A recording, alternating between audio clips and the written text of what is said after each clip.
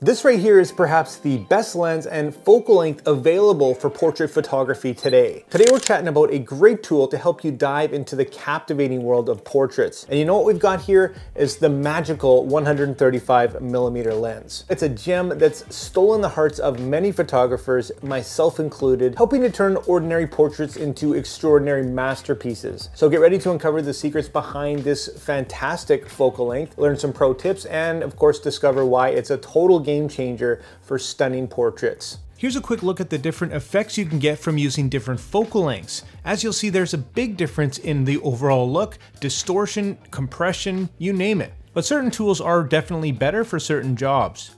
Now let me tell you about why the 135mm lens is an absolute favorite of portrait photographers. First off, the longer focal length of 135mm gives us a flattering perspective. It minimizes distortion and elongates facial features. Who wouldn't want to look their best in a portrait, right? Well, this thing is going to do just that. Another beautiful aspect of this lens is its natural background separation. With this beauty, we can achieve a shallow depth of field, making our subject pop against a beautiful blurred background. It's pure magic. If you're coming from other lenses, this thing will probably just blow you away in terms of portraits. You know what's awesome? The comfortable shooting distance. The 135 lets us stay at a perfect working distance from our subjects. It makes them feel at ease, and capturing those natural, genuine expressions, well, that connection is really hard to beat, and those often give us the best photos. And let me tell you, intimate portraits are a breeze with this lens. No intruding into somebody's personal space, especially if they're not comfortable around a camera, and it's fantastic for candid moments and capturing the essence of people who,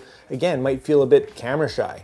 Next, let's talk about headshots, an important aspect to a lot of photographers, and this thing nails headshots. This focal length frames faces perfectly while keeping that authentic expression intact. As just about anybody that's had their photo taken with this lens, I'm sure they love the results. But there's more to this lens than just headshots. A 135mm lens is not just for portraits, but it's also going to be great for wildlife, for sports, events. It's versatile like that. You name it, and this thing delivers with stunning results. 135s are famous for their image quality. These lenses are known for their sharpness, their contrast, and their colors, and when it comes to portraits, in my opinion, they just really stand out. These lenses traditionally also have distortion very well controlled. Unlike wider lenses, our subjects will look more natural with their facial features spot on. And as far as the bokeh is concerned, it's just incredible. Fast apertures and longer focal lengths are like magic. It's like the icing on the cake, some of the most beautiful out of focus backgrounds that you've ever seen. Last but not least, the 135 gives our portraits a professional, polished look. No wonder the pros love them.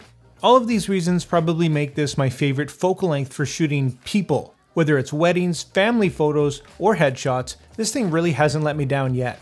It's got a lot of great balanced aspects to it, making it one of my favorite focal lengths to date. It hasn't let me down yet, and I bet you won't let you down either.